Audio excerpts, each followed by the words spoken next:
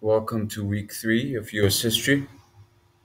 So, this week we will be covering some important aspects of early American history. So, let's start with the Congress's plan for the settlement and governance of Western lands. So, during the years immediately following the Revolution, one of the pressing issues was the expansion into the Western territories. Congress devised a plan to organize and govern these lands, culminating in the Northwest Ordinance of 1787. This ordinance laid the groundwork for the orderly creation of new states in the Northwest Territory, including what would become Ohio, Indiana, Illinois, Michigan, and Wisconsin. So you might have heard of the Midwest as a short term for that area. Now, although on the US's map it is in actually more central and more to the east, it is called the Midwest because at the time all the settlers, of course, were in New England, that is the Northeast, and West. The lands that they knew of were those of Ohio, of Indiana, Illinois, and so on. That's why it is called the Midwest. So we're also going to talk about why tensions with foreign countries revealed the weaknesses of the U.S. government during this period. So the early years of the United States were marked by diplomatic tensions and conflicts with foreign powers.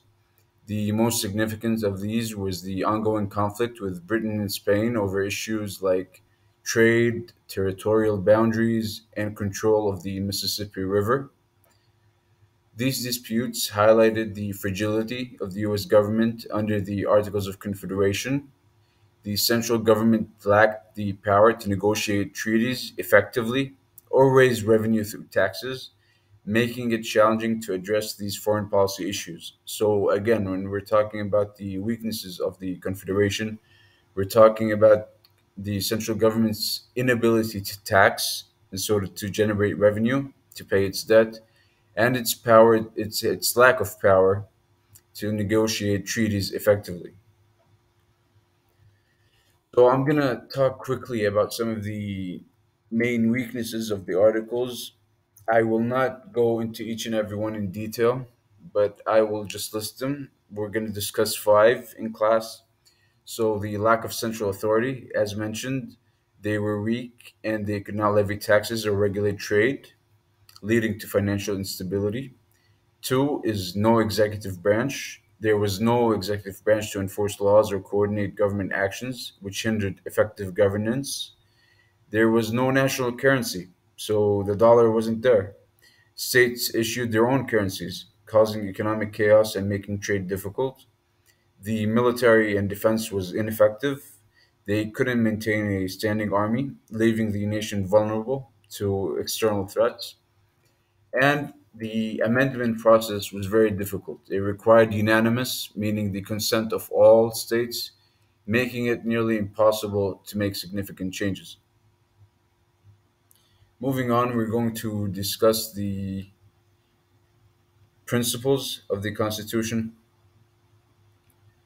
So, the US Constitution established several core principles, one being of federalism. This is a system of shared powers between federal and state governments.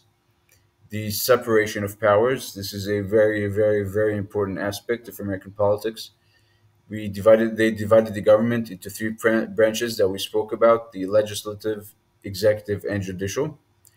A checks and balances system is the third point. The branches were decided to check each other and to make sure that no branch could dominate the other. And fourth is the limited government. So the Constitution established limits on the government's authority, protecting individual rights and liberties. The Bill of Rights, which we said was the first 10 amendments, further reinforced these protections. Now, by the end of the week, we're going to preview Unit 5. We're going to talk about Washington's administration and the building of the federal government. So, Washington, as the first president of the United States, set many important precedents. He established the executive branch's authority, enforced federal laws, and successfully navigated foreign policy challenges.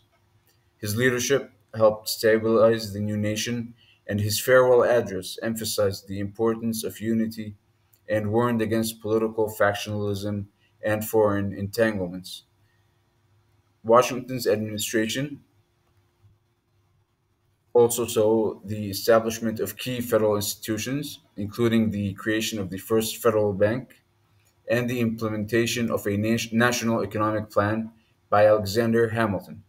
So these steps laid the foundation for a stronger, more centralized federal government and set the United States on the path to becoming a stable and prosperous nation. So we will discuss all of these sections in more detail during class this week, and I look forward to seeing you all. Thank you.